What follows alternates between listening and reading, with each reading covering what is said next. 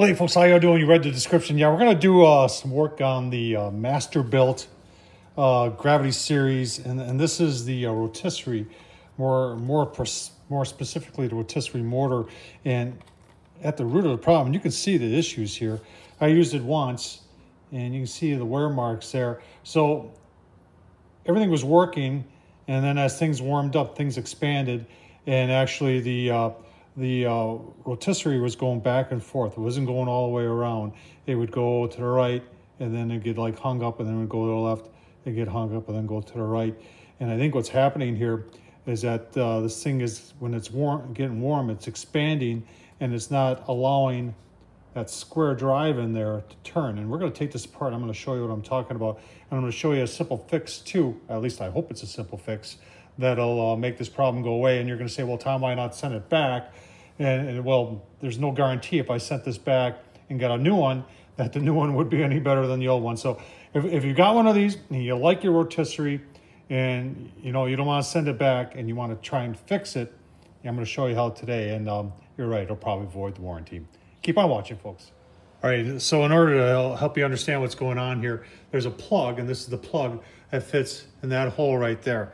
It fits in just like this. So the plug comes out, and then your rotisserie, this part right here, fits from the outside, and you got a bracket right here that goes in a notch. And then this part right here comes off, not very easily, here like that.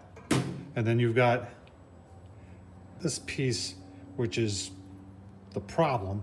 And you can see right now, it's wedged in there. Come on, I just had this out. How can you be wedged in there? All right, I gotta get some tools. All right, this is the piece I was talking about. And you can see the rub marks there.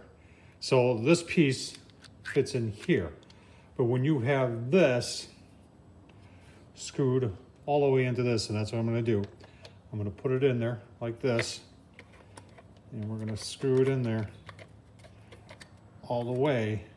You can see it gets very, very tight at top. And as the metal expands, it starts to rub on here, and that's what stops it. So all we're gonna try and do, and I tell you what, let's plug it in first and show you. All right, it's on. You can see the clearance there. I mean, it is tight. And when this gets warm from cooking, obviously it expands, and when it expands, that collar in there expands with it to this collar, and that's what causes it to rub. So my thoughts are we could do two things here. And I've had a couple people tell me they've sprayed some WD-40 in there, and that's helped, and it may have. And you can see, oh, it just did it right there. It got so tight, now it reversed. And that's what it was doing yesterday, until it gets tight again. And in this case, what's happening is that it'll then unscrew this all by itself. And that's not what you want to happen. So yesterday when this happened to me when I was cooking, I just loosened this up a little bit, and it stayed on, and I was able to finish off the cook, but I knew I had an issue. And you can see, if I were to leave this long enough, it'll screw itself. You can see we're already seeing threads there. It'll screw itself right off. So we're gonna take this off, and look at that. That's not right. So we're gonna do a little grinding. All right, down here in the shop, so I took that inside collar off, and I had some burrs on there, and all I've been doing is using my cordless drill, like a lathe, got it chucked up in there, and then I'm just using a sanding block to apply some even pressure.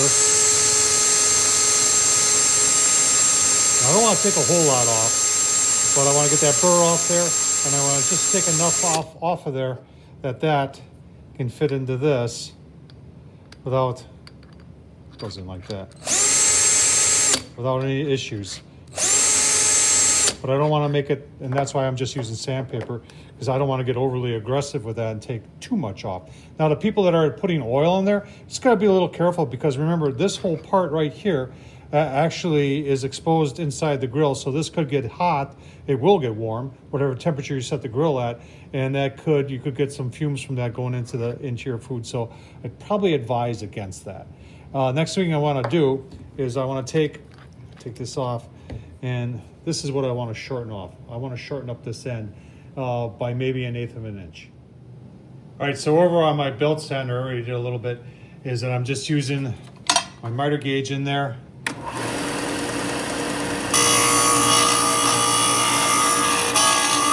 I said, I prefer to sand it or grind it as opposed to cutting it, because cutting is probably just going to take too much.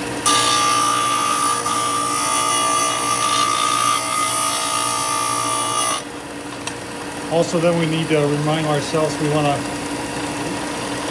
break all these corners.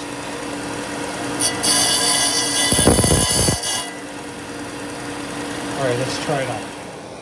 All right, I'm going to apply a little heat, just as if it's getting warm in the grill. Not too much, but just enough to see if that expands it and causes it to get hung up.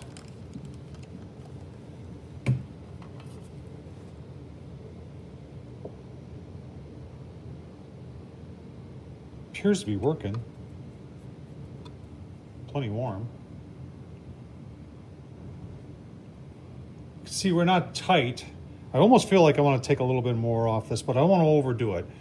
I think I'm going to take just a little bit more off there and call it good. So I'll give you a look-see at that. All right, plenty warm from the grinding, plenty warm yet from the putting some flame on there. And you can see we do have a little bit of a gap in there, and I think that's going to be good enough. So simple fix, we're going to install in the grill now and see how it fits in the grill. All right, got it installed, applying some more heat, see what it does. All right, we're getting her plenty hot there. Still turning, give you a look here.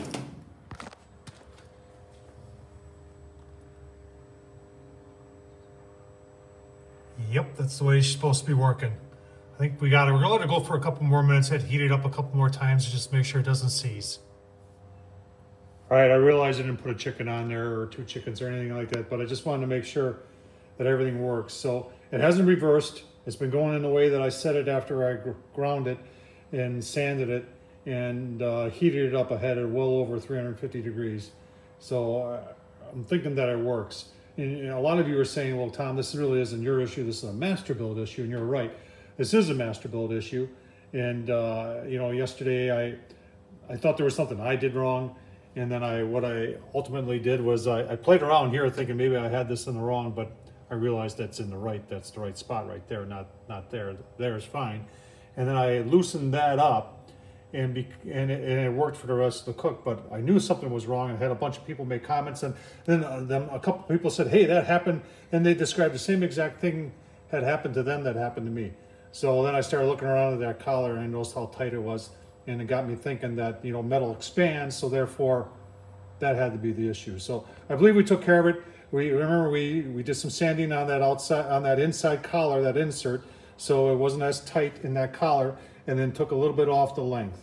And so far so good. We'll have to cook with it to find out for sure. But folks, I hope this was helpful. And once again, like I said, this is a Masterbuilt issue. They should be taking care of it. But I took care of it for you here today, folks. Hope this was helpful. Tom Horseman at YouTube. Thumbs up, leave a comment, and as always, thanks for watching.